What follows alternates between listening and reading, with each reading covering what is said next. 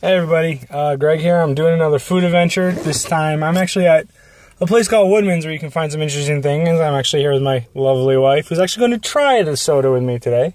Am I? So, oh, yeah, you are. We found a company called Fentimans, I guess it's pronounced. It's a botanical brewed cola. So yeah, I'm going to give it a shot. It looks kind of different than my usual stuff is because this time I'm actually in my car on my phone, not at home with my webcam. Well, first let's see if they're screw off before I...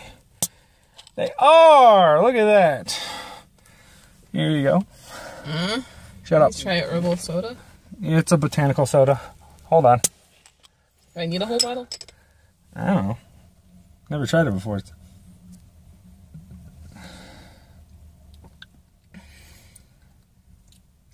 Fermented botanical cola drink with ginger and herbal extracts. Traditional curiosity cola. It smells like those Harbrew cola candies. Kind of. Tastes alright. Let's find out.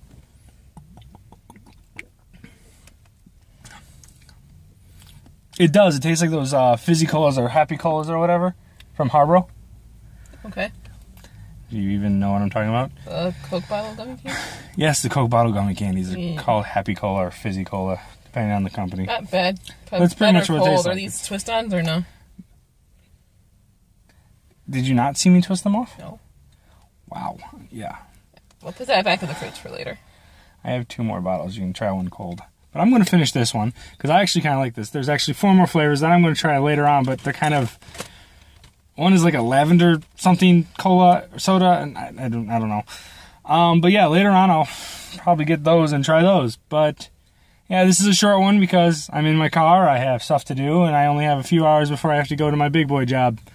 But yeah, Fentimans, not too bad. Curiosity Cola. Alright, recommend it. Enjoy. Peace.